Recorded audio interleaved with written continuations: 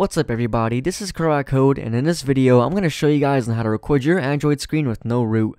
This is a great way you guys can record your Android screen, and on top of that it's completely free. So let's get started. Go to the Play Store and you guys are going to look up an app called Mobizen. Once you got that done, you should see on the second search result Mobizen Game Screen Recorder. Go ahead and install the app, and when you got that done, click on open. You're then going to see an advertisement. You can go ahead and skip it by clicking close on the bottom right corner, and what you're going to do from here is make your free account. Once you made your account, you should see the option where it says record screen. Go ahead and tap that button, and from here you'll be able to start your recording. You can pause your recording and even take screenshots of your screen as you're recording.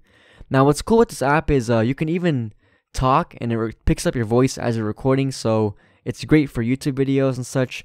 But let's say you guys don't like this app or it doesn't work, you can even try a different app called AZ Screen Recorder. This app works just as well as Mobizen, so it's totally your choice on which app you want to use. Alright, so let's say you want to upload your video file to YouTube or import it to Sony Vegas. What do? Go ahead and plug in your phone to your computer and go inside your phone, and what you guys are going to do is find your Mobizen folder. From there, click on record folder, and you guys are going to click on your video file and drag it out to the desktop.